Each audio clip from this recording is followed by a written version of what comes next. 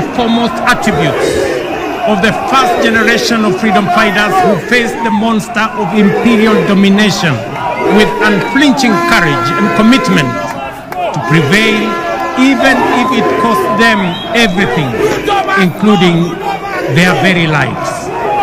Habari za jioni mtazamaji wangu mahali popote ulipo, niombi na matumaini yangu kwamba ubuheri wa afya na Mwenyezi Mungu anaendelea kukulinda. Karibu nikufahamisha yale ambayo yanaendelea kutokea hapa nchini Kenya. Mtazamaji, siku hii ya leo William Samoei Ruto alikuwa upande wa Kwale kuweza kuhudhuria sherehe ya Mashujaa Day celebration ambayo imefanyika siku hii ya leo. Na mtazamaji wangu, sijui kama William Samoei Ruto, watu ambao wanampea intelligence William Samoei Ruto, nadhani kwamba wanamkosea kwa sababu wanamdanganya. Ground sasa hivi watu wanamchukia sana William Samoei Ruto kwa sababu ya mambo ambayo yanaendelea, sana sana kuhusiana na vile Rigathi Gachagua anafanyiwa. Unajua Rigathi Gachagua amezungumza leo na akasema kwamba hata wamejaribu kumwekea sumu mara 3 lakini akawa mjanja zaidi, lakini pia wamejaribu kumuua mara 3. Unajua kulingana na Rigathi Gachagua anasema kwamba mambo ambayo yanamfanya William Samoei Ruto haweze kukasirika na yeye ni kwa sababu ya kumwambia ukweli. Kumwambia kwamba hii mambo ya housing, affordable housing haifurahishi wa Kenya, kumwambia kwamba hii mambo ya adani sio nzuri kwa Wakenya, lakini pia kumwambia kwamba mambo ambayo yanaendelea sasa hivi hapa nchini Kenya kama corruption imekuwa nyingi zaidi. So Rigathi Gachagua anasema kwamba William Samoei Ruto ni mtu ambaye hakuna waziri ambaye anaweza kumwambia chochote, kumrekebisha. Yeye tu ndio alikuwa na uwezo wa kumrekebisha, na ndio maana unaona anataka kumtoa. Yake mtu ambaye hata kuwa anamsumbua kwa decisions zake, akisema tufanye hivi, hakuna mtu ambaye atakuwa anaweza akamgeuza ama akaweza kuanza kubishana na yeye. So mtazamaji wangu, siku hii ya leo William Samoei Ruto alikuwa upande wa Kwale, na nataka nikuoneshe vile William Samoei Ruto alifanyiwa upande wa Kwale. Mtazamaji wangu, ndio ujue kwamba Wakenya wako na hasira sana na William Samoei Ruto na serikali yake ya Kenya Kwanza. Kidogo tu kabla sijakuchezea hizo video mtazamaji wangu, na kuomba kidogo tu utazame.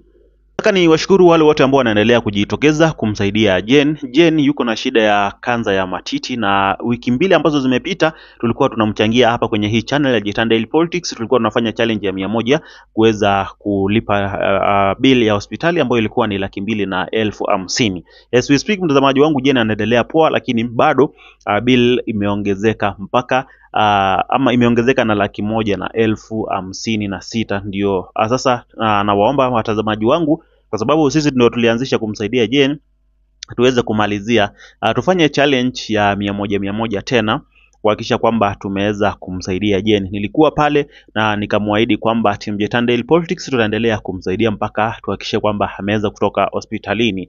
Na mtazamaji wangu, kama umekuwa ukifuatilia grupu yetu ya WhatsApp ambayo nitaiweka hapo chini katika sehemu ya comment section, utaona vile Jen amezungumza video nyingi ambazo si za hospitali, ambazo hatuwezi tukasishia hapa kwa sababu ya hiyo kidonda ambayo iko kwa matiti. Tukishare katika rules za YouTube haiwezi ikaruhusu, lakini mtazamaji wangu hakipona kabisa, nitawaletea Jen hapa kwenye hii channel aweze kuzungumza na nyinyi, awaambie shukrani. Kwa hivyo chochote ambacho unaweza kupata mtazamaji wangu, hiwe ni 10,000, 2,000, 10,000, chochote ambacho unaweza ukapata, jamani, tuweze kusaidia Jen aweze kurudi katika hali yake ya kawaida. Nilikwambia kwamba ni single mother, hako na watoto 3 na wazazi wake ama familia yake haina uwezo ya kuweza kumlipia hiyo bill ya hospitali. Nilimwambia kwamba team Jackson Daily Politics tutafanya challenge tena tuhakikishe kwamba tumeweza kumtoa hospitali, kwa sababu sisi ndio tulianzisha hiyo challenge, na niko na uhakika kwamba tutaweza kuimalizia na Jen atatoka hospitali akiwa salama kabisa.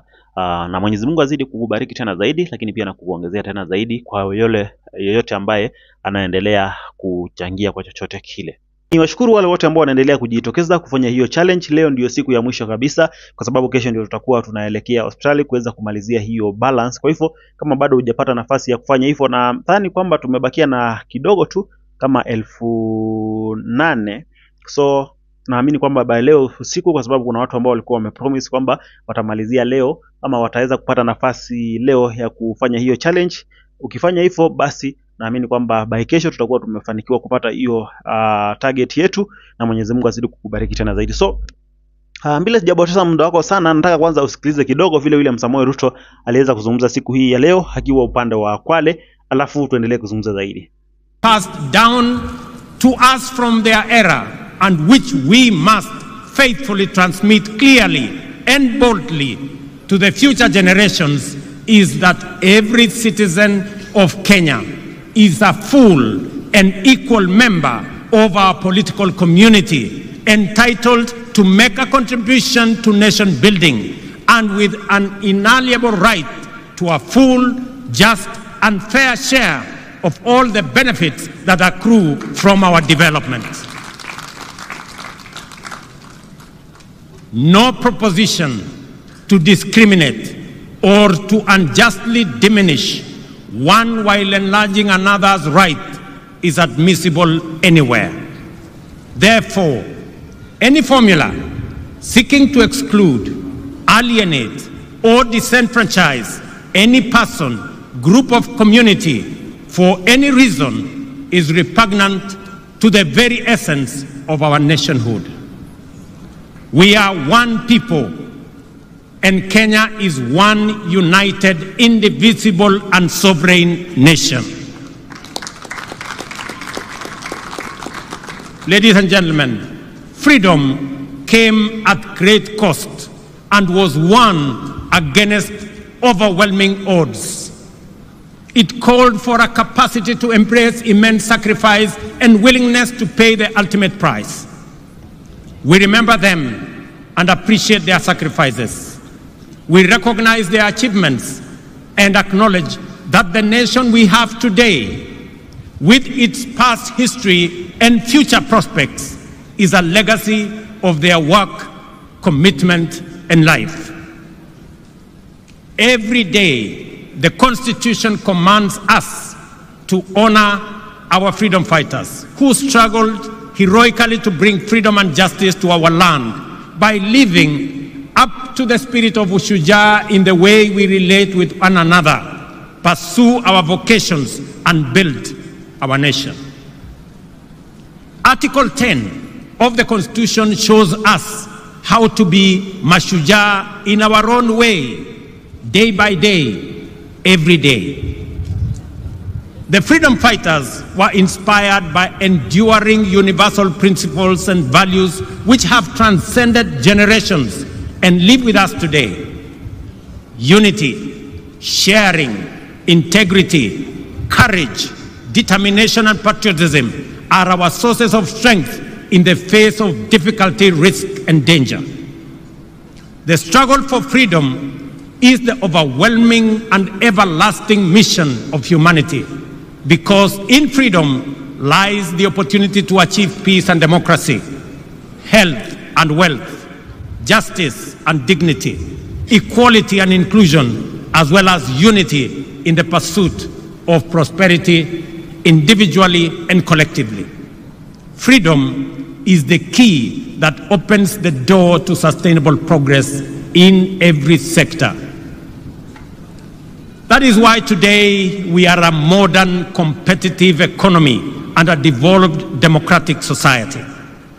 Our freedom has allowed us the space to grow and perfect our nationhood, sustaining the spirit of freedom to evolve from the monopoly of liberation movement into a dynamic, pluralistic society where competition makes us stronger. Since the ultimate goal of freedom is sustainable development, the heroic struggle of our time must focus on achieving this through inclusive growth. The Ushujaa of our era calls for urgent mobilization to create wealth and jobs, reduce poverty and inequality, and protect our environment. The dedication we bring to these tasks will determine how well we uphold the legacy of Mekadilili, Wamenza, and other freedom fighters. This fact is abundantly clear to us. The persistent unemployment, severe poverty, increasing inequality, and general gross underdevelopment are not only undesirable, but are also unacceptable derogation from the legacy of our Mashujaa and the spirit of our intergenerational commitment to freedom.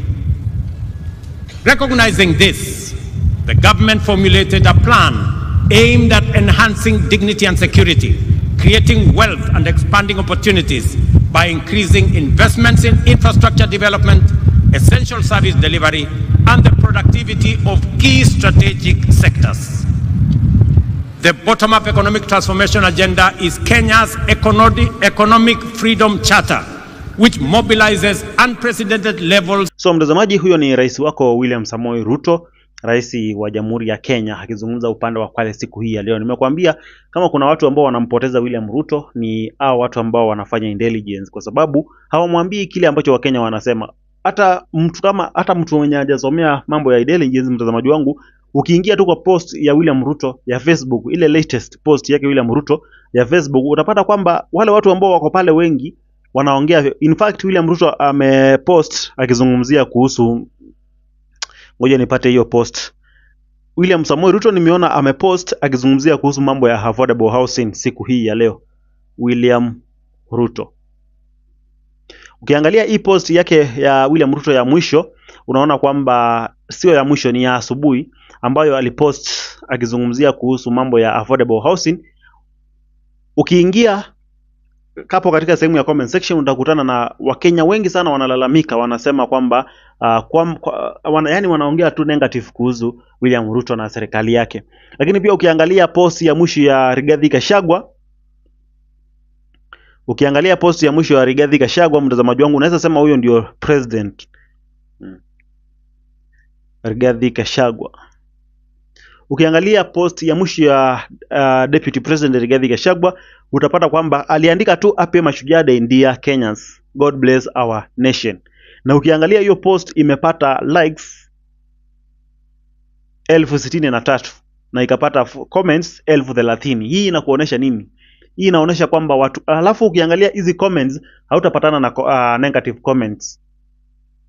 Uwezi patana na negative comment hata moja. Kama ni moja tu, pengine ya bahati moja tu, lakini 90%, 96, 97, 98% ya hizi comments ambazo ziko kwa Rigathi Gachagua ni Wakenya ambao wanamwambia happy Mashujaa Day, wewe ni hero, wewe ni shujaa na mambo kama hayo. Lakini ukiingia kwa page ya William Ruto utakutana na matusi yote pale. Wakenya wanaongea na hasira tena zaidi. Wengi wanasema kwamba hatukuwa tunajua kwamba kumbe wewe ni mtu wa aina hii.